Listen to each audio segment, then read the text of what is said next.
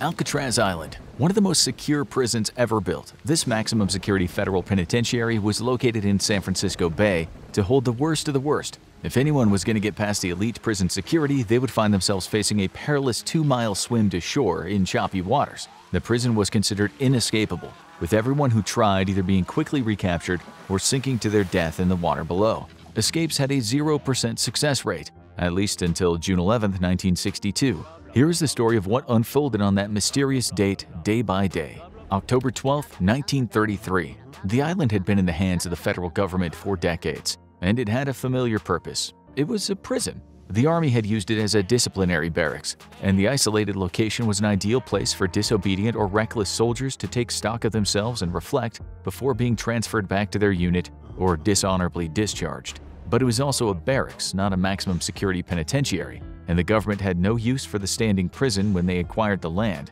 They wanted to build something much more intimidating, and it would take almost a year to complete. August 11, 1934. The Federal Bureau of Prisons had spent the last year modernizing the place and turning it into one of the government's most secure prisons. It even had one of the first metal detectors ever added to a prison and radio equipment to keep contact with the mainland. Now all that was left to do was fill the prison with people it was intended for, and they had a specific population in mind. Alcatraz Federal Penitentiary was meant for the worst of the worst, the most dangerous criminals and the ones who kept getting into trouble at other prisons. It was designed as the end of the line.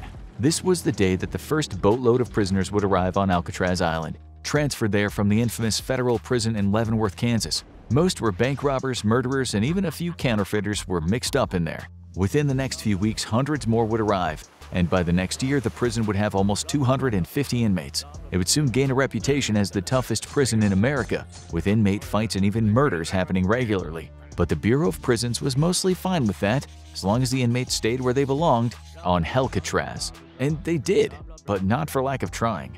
April 27, 1936. It wouldn't be long before inmates tried to escape from Alcatraz, and the first was convicted armed robber Joseph Bowers. The prisoner was on trash duty at the incinerator when he made a run for the chain-link fence leading to the shore. He was quickly cornered by the guards, ordered to stop, and when he continued to climb, he was shot and died from his injuries in the fall. He did get off Alcatraz Island, just not the way he was hoping. But the hope for freedom is eternal, and soon another prisoner tried to make a break for the shoreline. December 16, 1937. It's important to learn from mistakes, and Theodore Cole and Ralph Rowe did not intend to wind up like Bowers. The two bank robbers knew each other from Oklahoma, and both were in Alcatraz because of their past escape attempts. These two had a much more effective escape attempt, filing through iron bars and sneaking out of the prison workshop on a foggy day when they wouldn't be seen by the guard towers. They leapt into the waters below, and the strong currents carried them away quickly, never to be seen again. While their bodies were never found, they never got near the shore, and it's extremely unlikely they could have survived.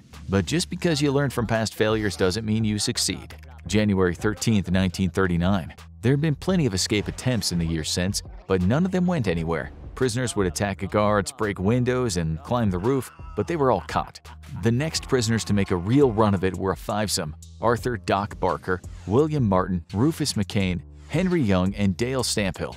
They were all kept in the prison's most secure unit as a motley crew of gang leaders and bank robbers. One night they managed to escape the prison and head to the shore, and they were smart enough not to try to swim for it. They attempted to build a makeshift raft, and time ran out. They were cornered by the guards. Their ringleader, Barker, was killed immediately, and the rest wound up in solitary confinement with a lot of time to reflect on their mistakes.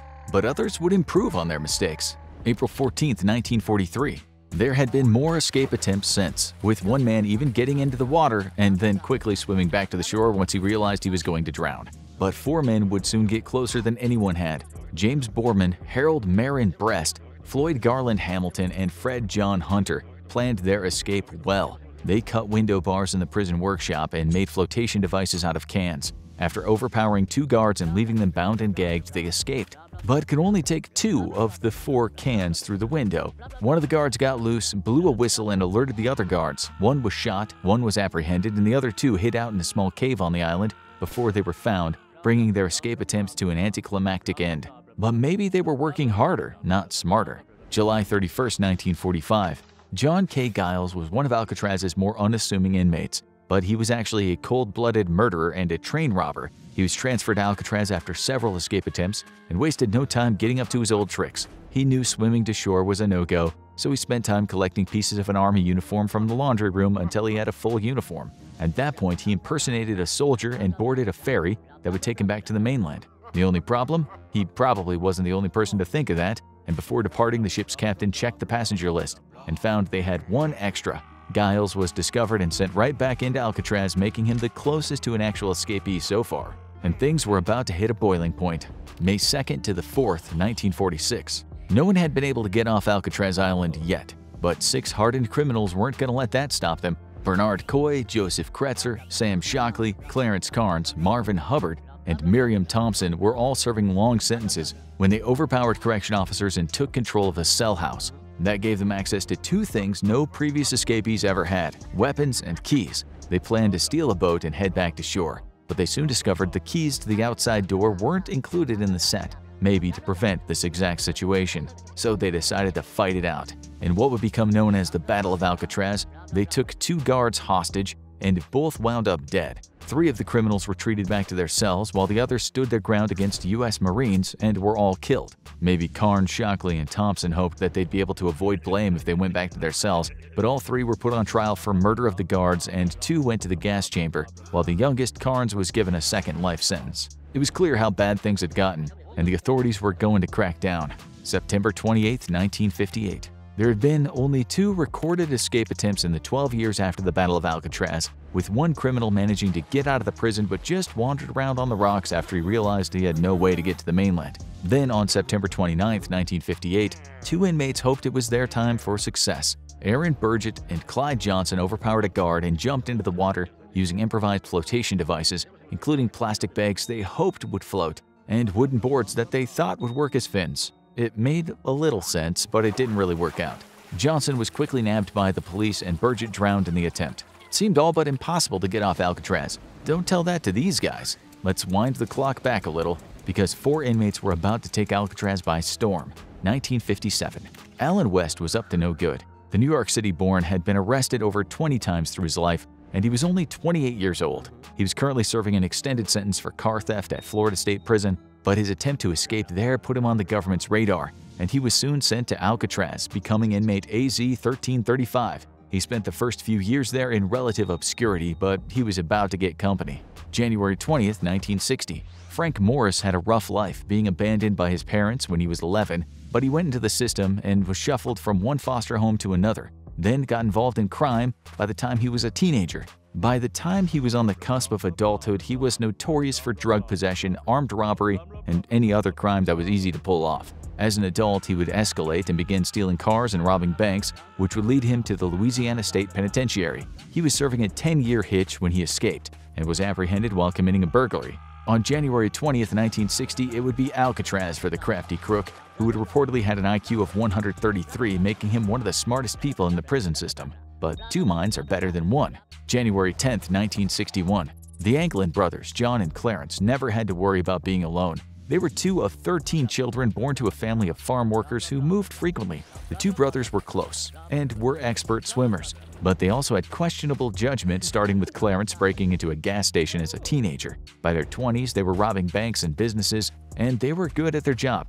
They usually targeted closed businesses and rarely used guns, but when they robbed a bank in Alabama, they were hit with 35-year sentences. They tried to escape multiple times, so it was off to Alcatraz for the Bad News Brothers on January 10, 1961. But the prison didn't realize these 4 ingredients would make for an explosive mix. December 1961. The 4 inmates may have had very different backstories, but they all had met each other during the previous stays at prison in Florida and Georgia. And when they were placed in adjacent cells during their time at Alcatraz, it was like a class reunion. This gave them a lot of time to plan, and that's exactly what they did. Frank Morris, the most ambitious and ruthless of the criminals, took the leadership role and would spend the next 6 months carefully carving out an escape scheme. Literally. So how did they pull this off under the nose of the guards? For one thing, Alcatraz is big, and the whole thing can't be guarded at any given moment. As long as the prisoners are in their cells, the guards are likely to leave them alone. Most escapes have started from the prison workshop or yard anyway, and that's what gave these 4 their opening. They would collect scrap blades from saws that they found in the prison workshops and smuggle them back to their cells. They would also steal metal spoons from the cafeteria, and they even managed to improvise an electric drill from the motor of a vacuum cleaner. And slowly but surely, they would widen the ventilation duct in their cell until it was big enough to squeeze through. So how did these months of work go undetected? These crafty cons thought of everything, using the supplies from the prison workshop to paint cardboard that would cover the ventilation ducts, and as for the noise their work would cause, they had a plan for that too. Frank Morris loved to play the accordion, and as we all know, an enthusiastic accordion player can empty a room in a hurry. There was a designated music hour at Alcatraz, and Morris would play his heart out, while his partners in crime would work themselves to the bone. And their plan had one more surprise. They would need a lot of supplies to get away, and they didn't just try to assemble them in their cells. The vent ducts would lead to the top of the cell block, which was vacant. There, in the dead of night, when no one was watching, they would set up a workshop far out of sight and use a collection of supplies they had stolen. They were building life preservers, a far more effective way of surviving the raging rapids surrounding the island than a standard raft or just swimming for it. And the source of many of these ideas, Popular Mechanics magazine, which would no doubt be banned at Alcatraz in short order. And there was one more surprise in store for the guards right out of Hollywood. These 4 men were master craftsmen, and they knew that they'd need as big a head start as possible. Most of the past escapees were eventually tracked down, so these guys used their supplies to craft papier-mâché heads of themselves out of soap, toothpaste, concrete, and toilet paper. They then put the heads at the front of each of their beds, piled blankets and clothing under the covers, and made it look like they were sleeping there. A common trick that teenagers use when sneaking out of the house, but not nearly this effective. It was time to make their move. June 11, 1962. It was time to escape, but there would be problems from the start. The Anglin brothers and Frank Morris slipped through their corridors and into the ventilation shaft, but Alan West found his construction had a problem. He had used cement to shore up his corridor, and it was hardened, making it just a little too narrow for him to slide through. He had to do an impromptu construction job, and by the time he got through, the other 3 had departed, so rather than try to go it alone, he went back to his cell and fell asleep.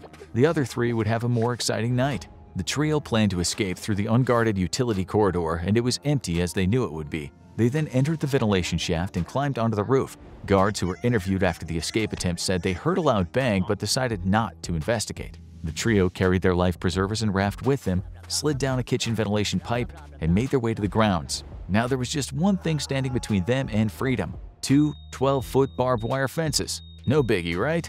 They got over the fence, likely a painful ordeal, and worked their way to the northeast shoreline of Alcatraz Island. This was near the power plant powering the prison, which was a small blind spot in the island's security network. Hiding from the massive number of searchlights and towers with armed guards, they inflated their raft with an accordion-like device called a concertina they had stolen from an inmate. That's right, for the second time, accordions were responsible for the best Alcatraz escape attempt of all time. It was now around 10 p.m., and it was now or never. The 3 men boarded their raft with the safety equipment they had designed and launched it into the rough waters. Their goal was nearby Angel Island, an island 2 miles away. While it had been used as an immigration station previously, the island was mostly unspoiled wilderness and was the ideal place to hide out and plan their next move to the mainland, if they got there. They had 2 miles of choppy water to get through on a makeshift raft, something that no other escapee had ever survived.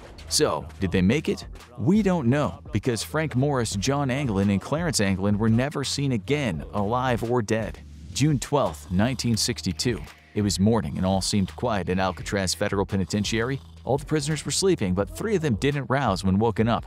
A quick investigation of the cells ensued, and the dummy heads and ventilation ductwork were finally discovered. An exhaustive search of the prison ensued, and none of the trio were found anywhere. Federal authorities were called in to comb the area for any sign of escapees. After all, Alcatraz was inescapable, wasn't it? June 14, 1962.